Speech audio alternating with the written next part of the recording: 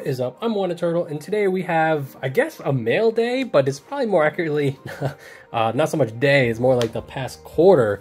Apologies, it's been a little bit since we've done a video. Just been, I don't know, had a cough for months and still have it.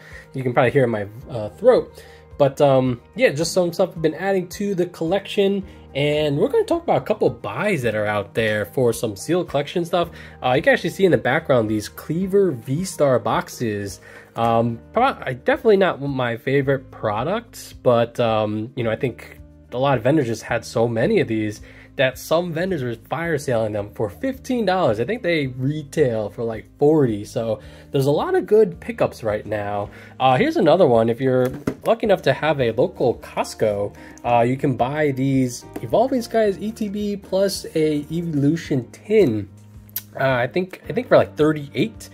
Even online, which I picked up, this one is a little bit more expensive. I think it's like $10 more, but I still think that's a great purchase price.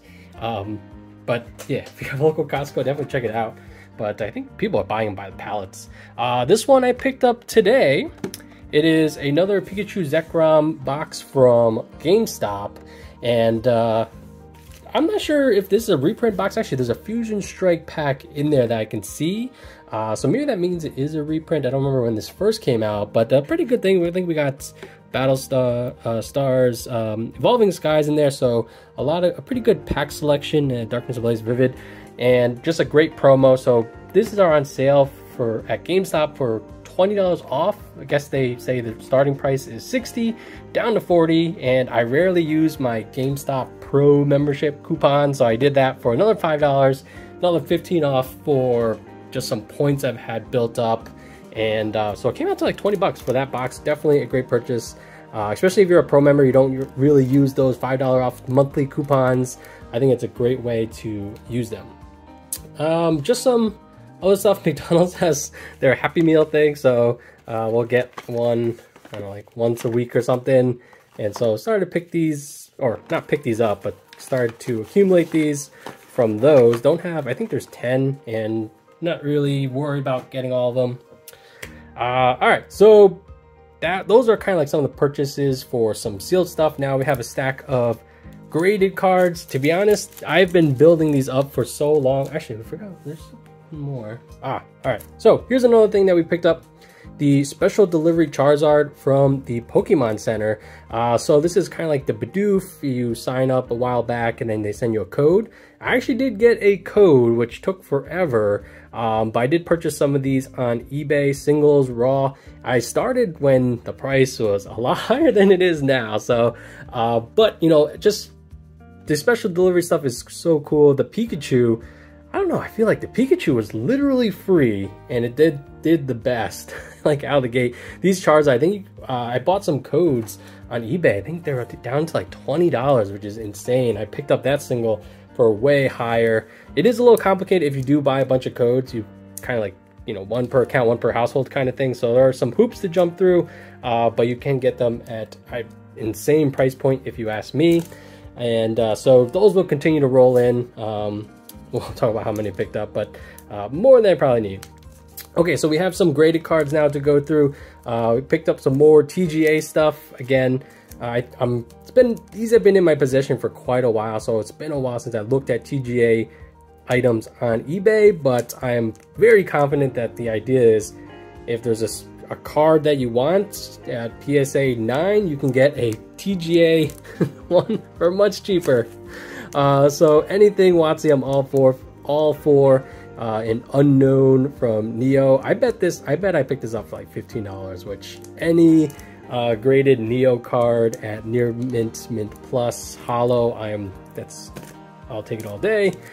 We have a Black Star promo Meowth. I think I have this one in PSA, and it's Alexa, stop. Oops, sorry about that. And you know, it's not a great way to fill in a collection, in my opinion, like a PSA collection with TGA, although the only nice part is like the case is very similar, so like they kind of stack well with PSA cards. And I showed the this GameStop promo. So GameStop randomly has got this with that Zekrom Pikachu box but they randomly give out promos. They're never anything special. I don't think they've ever even been like full art. I think one of the last one I got was like a Flapple or something. And so Sandaconda one graded. I mean, hey, we'll take it. It's not a unique card, but unique in that it says GameStop on it. And got it graded. This one I am pretty happy with. I don't remember the price. I've had this for quite a while, but I'm willing to bet that I picked this up for like half of what the PSA equivalent was. And so obviously the Charizard metal is the most desired, but all the other promos, I feel like they're great. Like this Pikachu, such a classic art. And even, you know, the Pokeball, and I don't remember what the other card was, the other gold card. Happy to add those to the collection. And yeah, apparently TGA grades these. I don't know why this one's such a bad grade. I see some nicks. Alright, some more TGA stuff. This is another great example of something I think it's good to target with TGA. 9.5. I think a 9.5 TGA, you have a good shot of saying it's equivalent to PSA 10. Maybe it's like 50-50, 9 and 10. And so any secret rares, recent ones, especially if it's not, you know, like the main chase card, the main alt art, some kind of gold card, I feel like you can just get these for absolute steals. The way I look at it is, let's say you pick up a booster box for $100, right? That's kind of like typical price. And let's say you got really lucky, you got 2 gold cards or 2 secret rares, and one's a gold card, and then you pick up this thing. And that's like best case scenario, right? Let's say you got a nice alt art and then a gold card. What a great box. But you know, as far as what you could pick these up, I think I got this for like $20. So great pickup in my opinion. All right, some Yu-Gi-Oh cards. Actually, these are pretty cool. So these are kind of like my first ghost rares to add to the collection. To be honest, I'm not the biggest fan of Ghost Rare because, like, when I just look at the card, like, I see literally nothing. You kind of have to have it the right angles to even see the card. I know nothing about this Odin, father of the Acer card. But I thought it was cool to add some Ghost Rares to my collection. And this one's only a PSA 5. But then this one, I think I kind of got this at a good price. You know, it doesn't... so the thing is that the eBay listing and even the PSA label does not mention it's a ghost rare. So I think it's accurate to say this is a mistake. Like, that is definitely a ghost rare. That can't be taken for anything else. And this is a near mint 7, so not a bad grade. Probably not the most, you know, Leviathan Dragon, I don't know anything about them.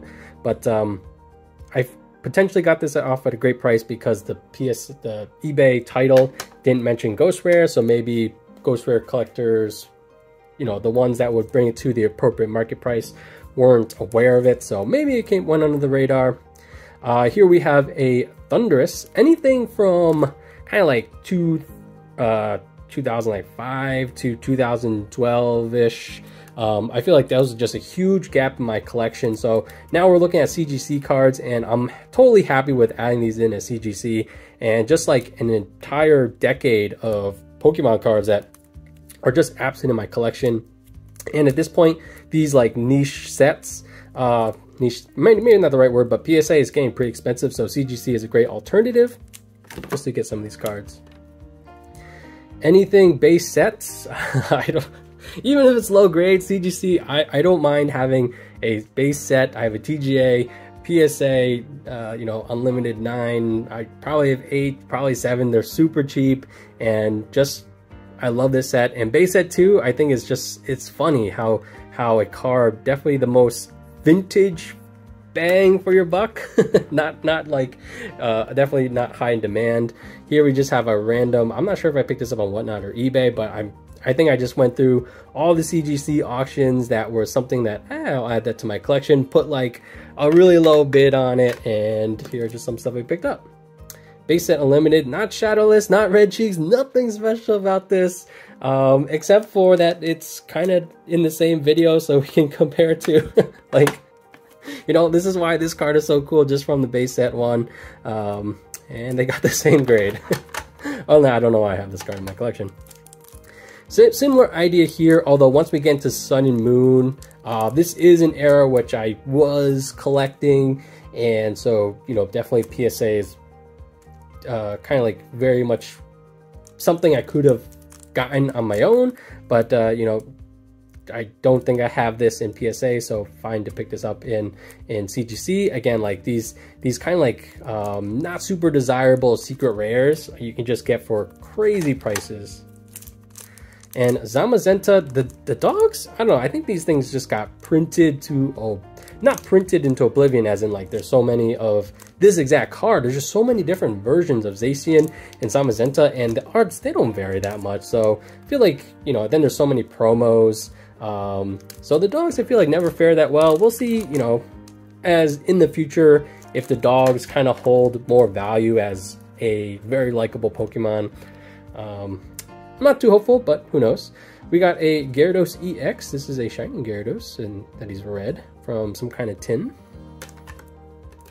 Ooh, this card I do like, Burning Shadows Charizard. I think once upon a time when I got back into the hobby, yeah, centering's way off. It was just a cool card, so I picked up a bunch on eBay. I think they're like $6 at the time. I think I traded a bunch, so I don't have them. But I kind of wish I think I had like 10. I should have just got them all graded. At least the ones I could get at 10. And just keep them for the Zard collection. Keldeo, just say, hey, like PSA, even like let's say this PSA 9 secret rares are just great to have. So I don't mind picking them up in CGC, especially when the price is right. Here's a very solid card. I'm curious what I paid for this. Again, I feel like a lot of these CGC cards go under the radar, unnoticed, so you can get them at great prices. The Team Up Charizard pre-release promo, very nice. And looks like centering 8.5. I wouldn't, if it was an 8, it wouldn't shock me. Here is I think these are commons, a set of cards that I wish I picked up, like when I first got back into the hobby. Probably could have got them for a steal for what they're going on now. Just these Dittos. I think they have most of the starters, base starters, and Pikachu. Just very unique. I think the new thing with Pokemon Go Ditto is it's cool. Like I want to see more interesting things with Ditto. I think that's kind of like or you know, they're tapping into it now, but there's still has more to give, and I don't think they'll overdo it like they have done with shinies. I love these random Japanese promos, just like for whatever Pokemon Center, fill in the blank. I love it. I'm waiting to get some of like the Sailor ones back. Some of the other ones, I think I do have them graded, and this one's funny. I think it's like a comedian Pikachu from Osaka DX opening. All right, this is a random Japanese card. I feel like the tag teams is a nice collection to finish out.